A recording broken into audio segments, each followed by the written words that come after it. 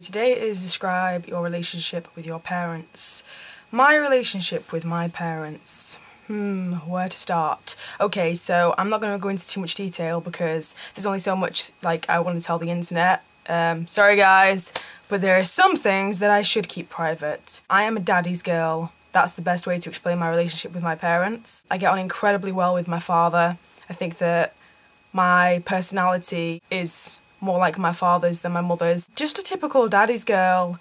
My dad's always been the one that I've taken after, the one that I've aspired to be like, the one that I've admired, and me and my dad have a very similar taste in everything. He's one of the reasons why I'm into the music I'm into today, and he's just always been the person I've looked up to in my life. That's probably why I've got more boyish mannerisms and why I'm really cheeky and just generally a boy in a girl's body, really. I'd say that my little brother is a mummy's boy, so it kind of balances out, really. So yeah, that's pretty much my relationship with my parents. Without going into too much detail, I'm pretty sure that you guys can guess the rest of it.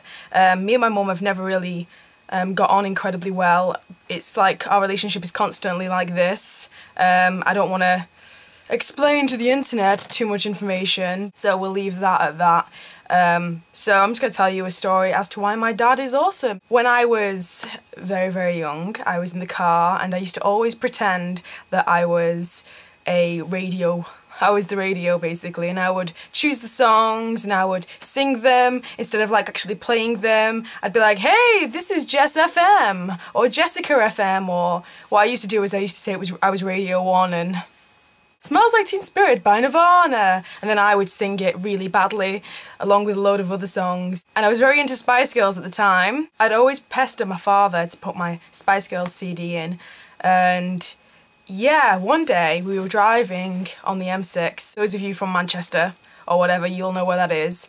And I can't remember where we were going exactly. And I was pestering my dad and I was going on and on and on. Put my Spice Girls CD on, put my Spice Girls CD on. And my dad took the Spice Girls CD, and you'll think this is mean now. He said, today is the day you're going to listen to real music. And he threw my CD out of the window on the motorway. Not only is that dangerous, but yeah, at the time I was not very grateful at all. I was very, very, very angry. But now I look back to it and it really has shaped me into the person I am today, just that one thing. And he threw the CD out the window and he put on AC/DC. And voila, here I am.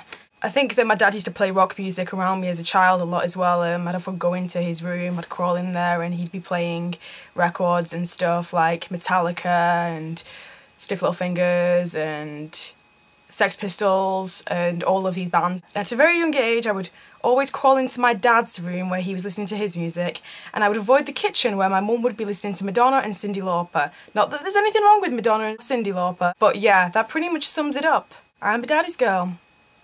But I'm pretty sure half of you would have already guessed that by now. My dad also gave me my first guitar. My dad also gave me my first beer. I wouldn't say that he's the fun parent and that's why I like him, even though he is pretty much the fun parent, because my dad is incredibly strict, but I really do admire the way that he's brought me up. He's brought me up to never disrespect anyone. Dad's always brought me up to be very forward and honest with people.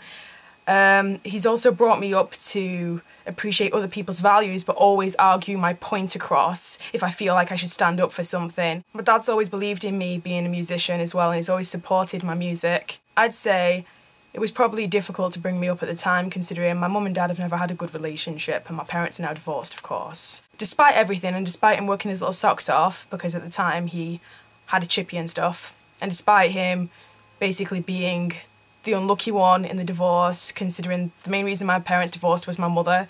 I won't go into too much detail with that.